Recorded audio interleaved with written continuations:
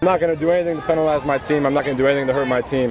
But at the same, I'm going to go out there, I'm going to get the sacks. Whether I salute or not, the sacks will be there. I'm prepared to face some fines if I need to, because I'm not going to stop respecting our military, and I'm not going to stop showing appreciation for our military. I'm not taunting anybody. I'm not looking at anybody. I'm not disrespecting anybody. I'm legitimately showing a sign of respect.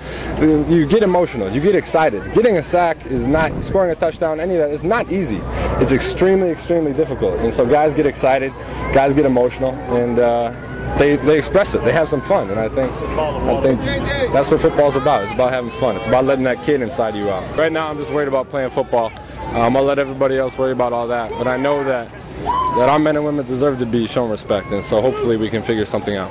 If it wasn't for the men and women overseas protecting us, I wouldn't be able to play football. And I'm just trying to show my appreciation. And I mean, the NFL gives us gloves that say salute the service for I think it's November or some month like that. And I can't even salute to the service because they don't let me. And so I think it's I think something needs to be done about that. I think it's a